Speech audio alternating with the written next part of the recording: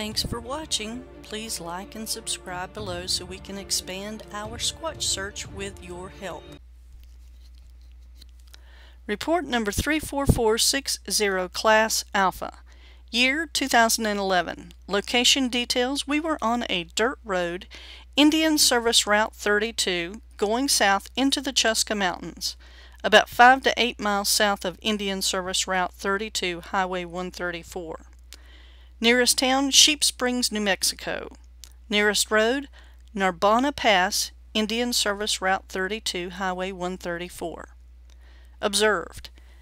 It was Saturday, July 16, 2011, about 12:30 a.m., early last Saturday morning. We were going to the Chuska Mountains on the Navajo Reservation for a family reunion. We just left the main paved highway through Narbonne Pass, Indian Service Route 32, Highway 134, between Sheep Springs, New Mexico and Crystal, New Mexico. We went south on a dirt road, Indian Service Route 32, into the Chuska Mountains. We were about 5 to 8 miles into the mountains when we came upon a small hill that curved towards the east, then to the south. As we approached the hill to go up, the road quickly turned right. As we reached the top, we saw the full moon, and it lit up a flat green pasture that was on top of the hill. As we made the turn to the right, I noticed a big black figure standing. As I looked at it, it stood with the full moon behind it, so that all I could see was a black outlined form. I kept my eyes on the figure while making the turn right. I said to my wife, "Did you see that?" She said, "What?" I said, "Something is standing over there by the road." As I looked, I noticed that the figure was standing by a small pond, which was about 10 to 15 feet from the road. I could see the figure's reflection in the pond along with the full moon. I would say when I first saw it, it was about 75 feet away. As we got closer, our headlights turned to the right away from the black figure, but I still could see it because the moonlight was so bright. It just stood there, still, as if it was waiting for us to leave. I told her I was going to pull the truck onto the edge of the road. The road being dirt, and because of the rain, it had been plowed, so there was a ridge of dirt on both sides of the road. So I pulled the vehicle left towards the Bigfoot to flash my headlights on it. As my headlights flashed the Bigfoot, it turned. We could see the legs turn, the arms turn, and it turned, running away from us up a small hill into the trees. It was a quick, smooth run. I mentioned to her that it ran ninja-like, smooth and stealthy. In less than 5 to 6 seconds, it was in the trees. As it was turning and running, we didn't see any clothing buttons shining from the headlights. We saw a huge mass, a body running on 2 legs. We never saw any eyes. We noticed the legs and arms, and for sure it ran on 2 legs up the hill. We were about 30 feet away from it when it ran up the hill. We could see that it was not a bear or human.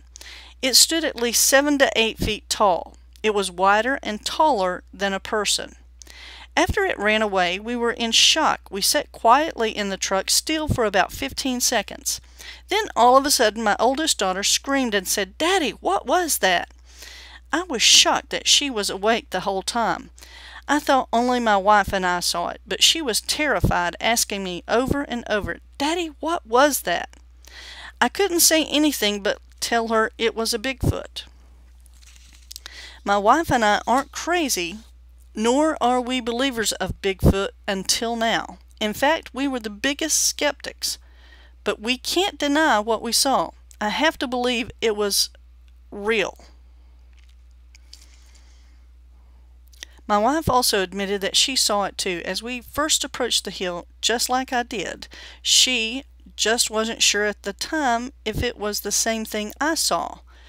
It was eerie and exciting at the same time.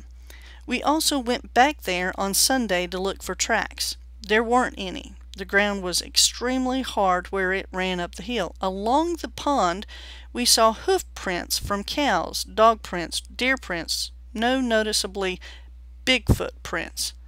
By the way, the pond was only about 10 to 15 feet wide. It was just runoff of rainwater, so it isn't always there during the year. It seemed to me that it was not wanting to be seen. I believe if I didn't turn my headlights towards him, it would have probably stood there until we passed by. Then it would have left. I think it was very intelligent, because it watched us, and even before I could get the headlights turned onto him, he had already started to turn away from us. It had to have known what we were going to do next. That is probably why we didn't see any eyes. I have lots of stories from my grandma about Bigfoot. She said they have been here since the beginning of time, and that they were like us, living among us until they saw humans start to fight among themselves. Then they didn't want any part of us anymore, so they went into hiding. They know that if they kill a human or make contact with one, they know that nothing good will come of it, so that is why they stay in hiding.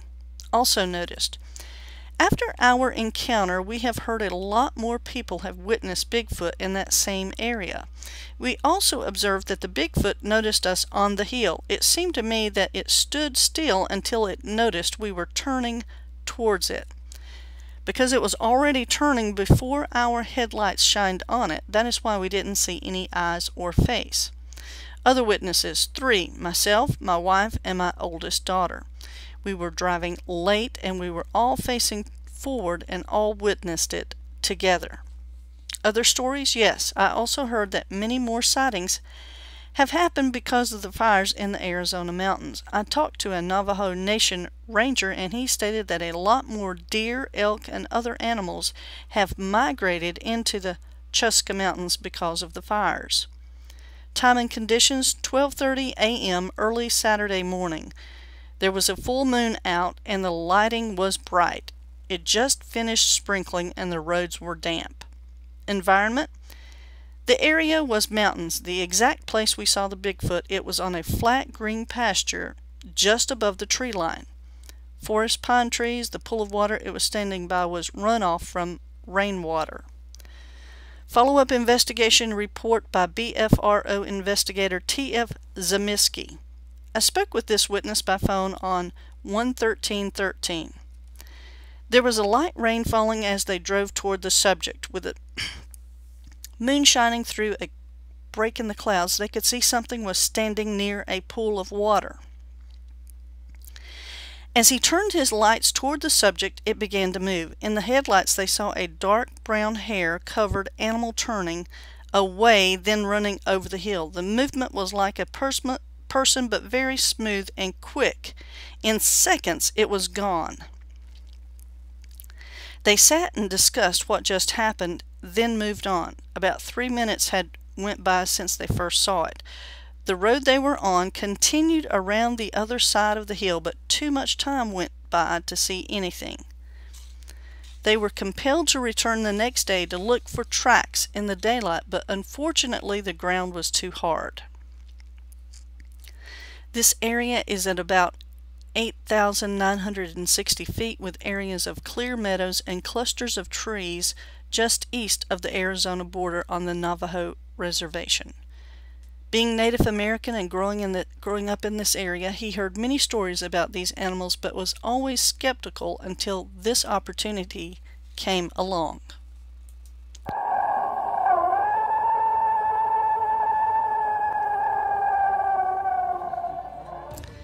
Thanks for watching. Please like and subscribe below so we can expand our Squatch search with your help.